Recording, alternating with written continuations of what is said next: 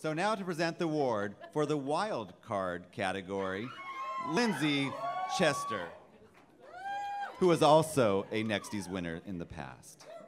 And you missed out on a wild card too. So I hear that this theme of this evening is some kind of performance piece. I've seen ball droppings, I have seen singing operas, I've seen everything. So I'm going to pull from my musical theater background. I'm executive director of children's nonprofit All About Theater here in Santa Cruz, representing 14 years. And I feel like I should do a little bit of, June solo. Let me entertain you. Let me make you smile. And that's it for this evening. The rest of it, hopefully, is a sort of half-decent speech. I stand up here, and I want to say thank you, Matthew, and everybody part of Event Santa Cruz. Thank you, everybody here in this audience, for just being exquisite individuals that you all are. I'm elated every time I manage to come into this room. I missed last year a personal family thing. My father-in-law passed away, but he was here when I was a NEXTies winner, and coming back into this room again sort of re-nurtured and reinvigorated a lot of that memory and a lot of what I'm about to talk about. I have a 5-year-old. She was the cute little blonde who couldn't keep her eyes off the fairies.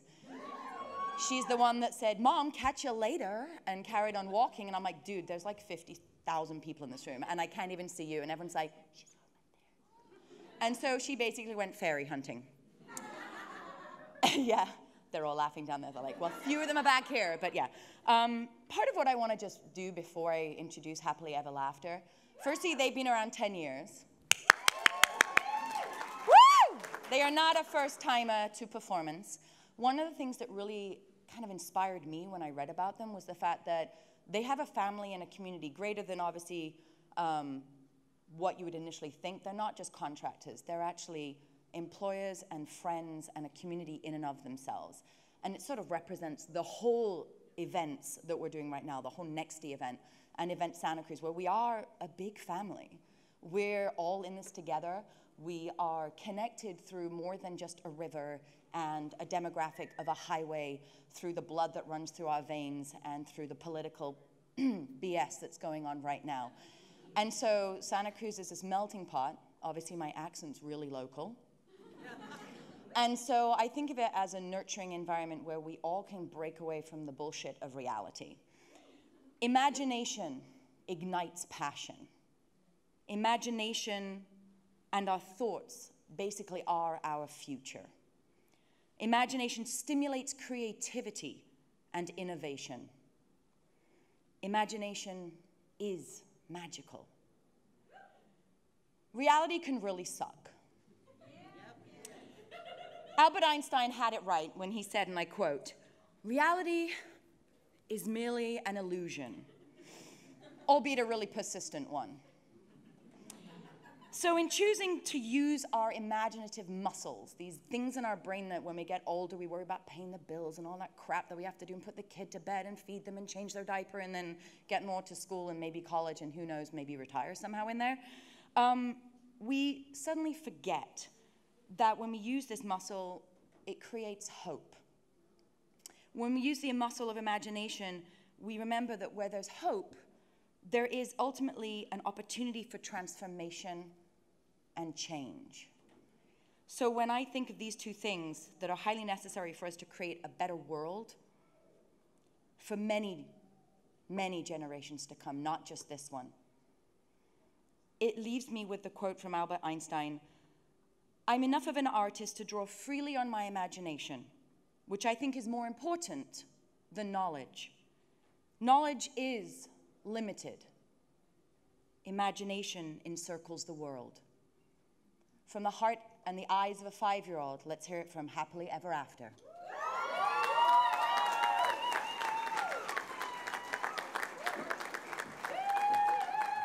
And who can't keep their eyes off these? They're amazing. Congratulations. Thank you so much. Look, it's to drink all of the beer you drink out of. After 10 years, you get a cup. Hi, I'm Faye. I'm Violet.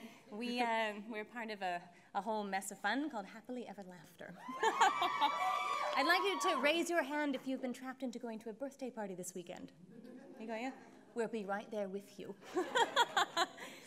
4 of them, actually. For 100 of them. 100 of actually. them, We're going to actually. 100 birthday parties this week. Well, no, we're not. It's, yeah, no.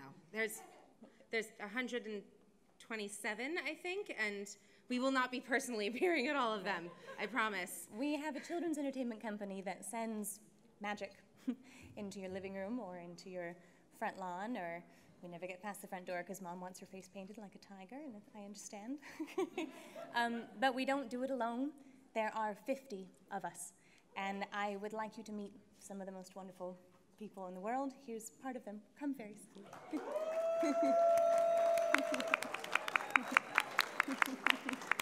This is what it looks like when you become a fairy princess when you grow up. Or the elf.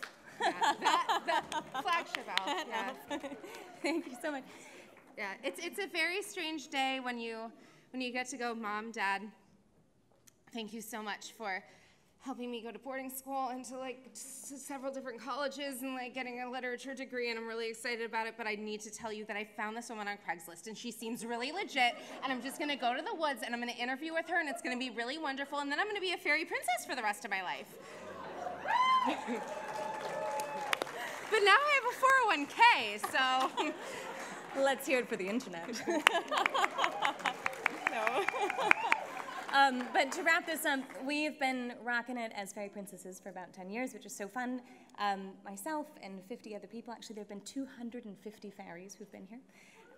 We have entertained 500,000 children. We can't wait to meet yours. But this award and the cup makes you think about what is it that we actually do. We have no idea. But we do know that we're really, really, really good at having fun. And, you know, it's time for some fun. So I'd like you to take a deep breath. And I'm going to sing you a song. I know, it's so cheesy. The good thing is you don't know it. And you don't either. It goes like this. You are my sunshine, my only sun. I'd like you to stop. Sorry. That's It's a Faye song, only Faye knows the song. Yeah, it is. Okay, I'm gonna try again. You are my sunshine, my only sunshine. You make me happy when skies are gray. This is when you're supposed to be singing along because you're grown-ups and you understand the joke. Dear, how much I love. I'm so sorry, Let's stop you one more time. You do know this song? Raise both hands if you know this song. Great job. Take a deep breath. I'd like you to sing along. Ready? You are my sunshine, my only sunshine. You make me happy when skies are gray. You'll never know, dear, how much I love you. Please don't take my sunshine away. Oh my gosh, I sang it wrong. I'm so sorry. High five, dude. We made grown-ups sing. Ciao.